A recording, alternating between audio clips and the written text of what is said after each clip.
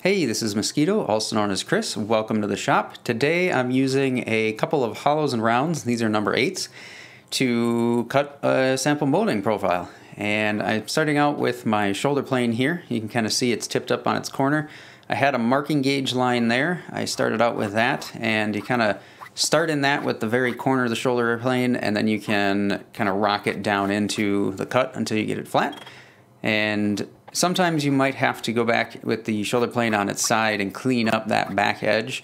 You kind of saw I adjusted the iron a little bit to the side because it wasn't quite where it needed to be, so it was kind of doing a stair step outward. So that's something to keep in mind when you, or if you, I guess, are going to do something like this. But I'm using a shoulder plane just because I didn't really feel like using a fenced version at the time, so this was just a little bit quicker.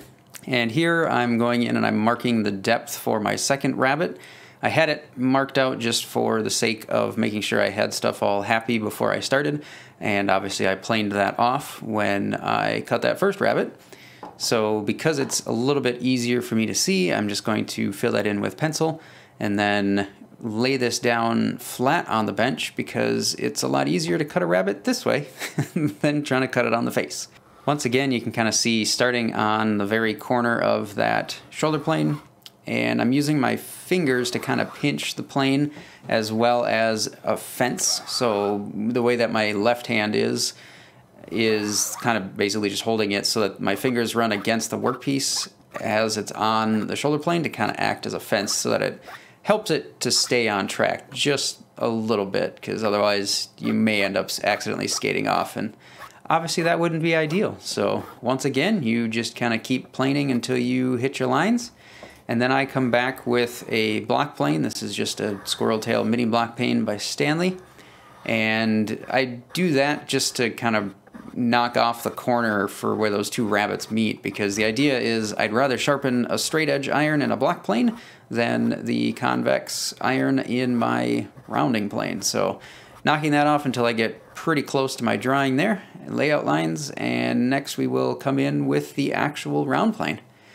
So here I'm starting with basically going at a 45-degree angle to hit both of the two corners from when I just kind of knocked that corner off of the block plane. So now there's two corners.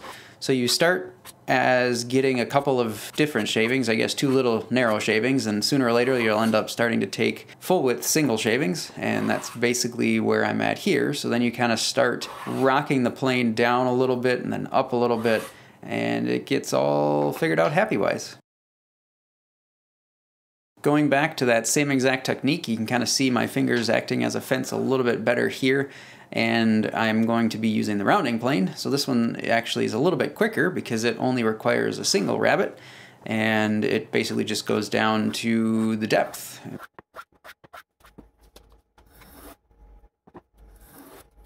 And then I come back again with the block plane and just kind of knock off those two corners. Again, same concept, easier to sharpen, so why not? And then I grab my hollowing plane and go to town.